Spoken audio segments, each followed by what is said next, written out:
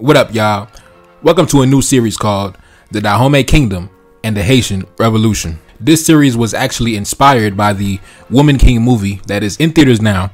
And the reason why I decided to make this series is, I just want to clear up a lot of ignorance, a lot of propaganda, a lot of misinformation surrounding both of these nations. I'm going to highlight the connections, the genetic connections, the cultural connections, the spiritual connections, and most importantly, I'm going to highlight how the narrative surrounding both of these nations were crafted by Europeans.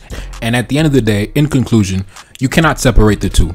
Without Dahomey, there is no Haiti. Without Dahomey, there is no Dessalines. Without Dahomey, there is no Haitian Revolution. If you are a fan, if you are someone who takes pride in the Haitian Revolution, you cannot disconnect Dahomey from the Haitian Revolution. And it's going to be fun, man. It's going to be fun. I'm going to upload part 1 sometime today, maybe in an hour or two. Stay tuned, man. Stay tuned. I'm going to release it over the next week or so. And it's going to be good, man. A lot of good information going to come out. And we're going to make a lot of interesting comparisons and conversations and conclusions. And I'm telling you right now, if you are emotional, this is not going to be the series for you.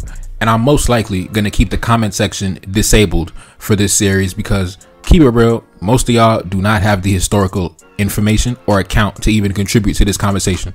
So I don't need none of y'all stupid questions and none of y'all idiotic statements stinking up my comment section. All right. Much love. Stay tuned.